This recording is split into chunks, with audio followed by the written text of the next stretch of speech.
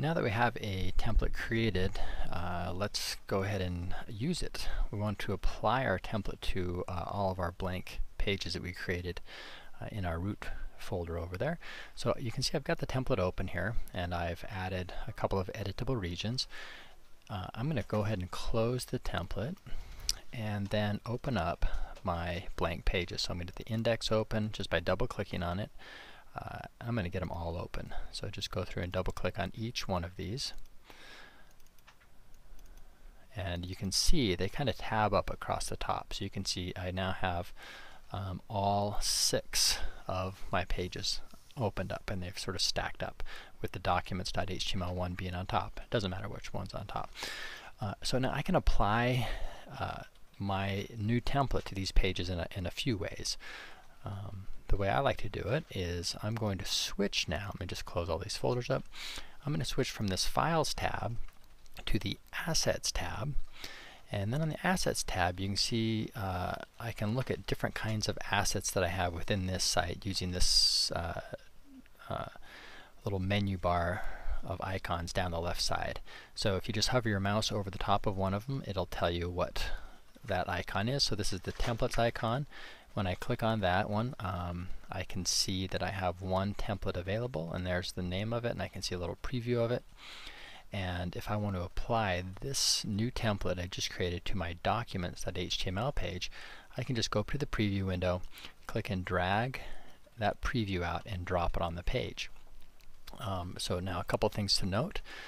You can see I'm still on the documents.html page. There's a little asterisk next to it up there. It just means I've made a change. It hasn't been saved.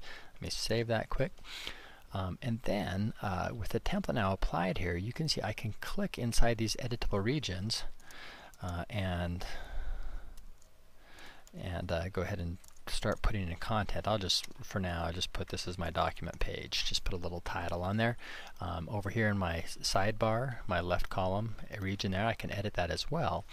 But if I try to change anything else, you can see across the top here when I put my cursor up on the banner, I just get this little circle with a line through it. It means I can't do it. So I cannot edit anything else except the stuff or except the regions that I've marked as editable.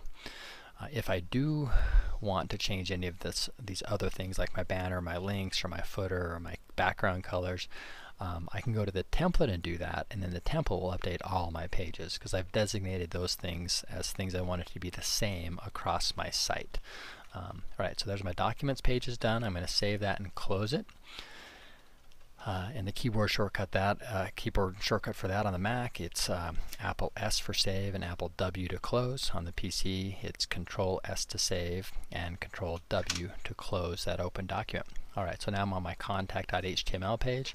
I'm going to drag and drop there and just quickly put contact page. Put a little title on. Of course, at a later time I'll come back and actually put the content in here that's going to populate this page. Save that, close it, get my calendar one on, and then I got Apple S, Apple W, save and close. Now I'm on my assignment page. Okay.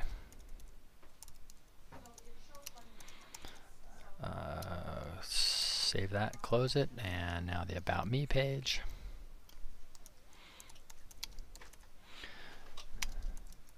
Okay, save and close that, and the last one is my index page. If you remember, that's the page that's going to be the first page that our visitor sees. So it's my index page.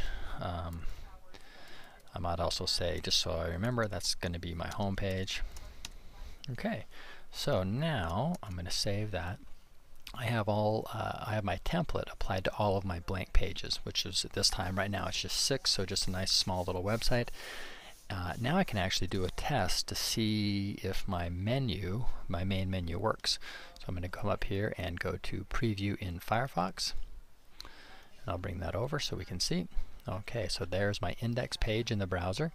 And now I should be able to click on my little navigation bar across the top here to go between pages. So calendar, and you can see there's the little title I put on each page. They're all going to look exactly the same except for the content that I put in assignments, Documents, Contact Me, About Me, and Home.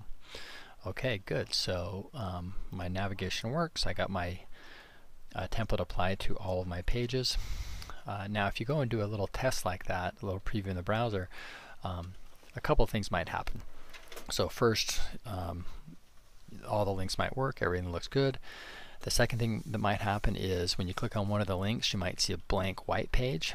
What that means is that the link worked, but you haven't applied the template to that blank page yet, or to that HTML document again. So you might just come back here to Dreamweaver, open up that file again, and apply the page to it.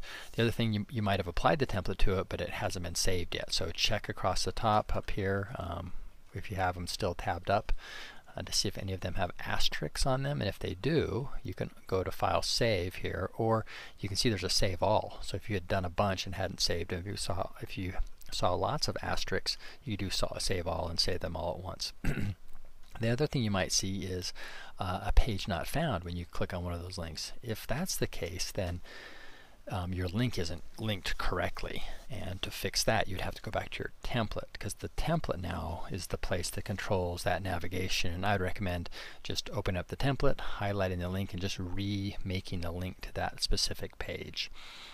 And in the next tutorial we will, now that we have our system created, we'll go through the process of actually taking what we've created and getting it online, making it public. Although it's not really quite ready to be public yet, we want to start practicing that process, and then we'll start adding content in.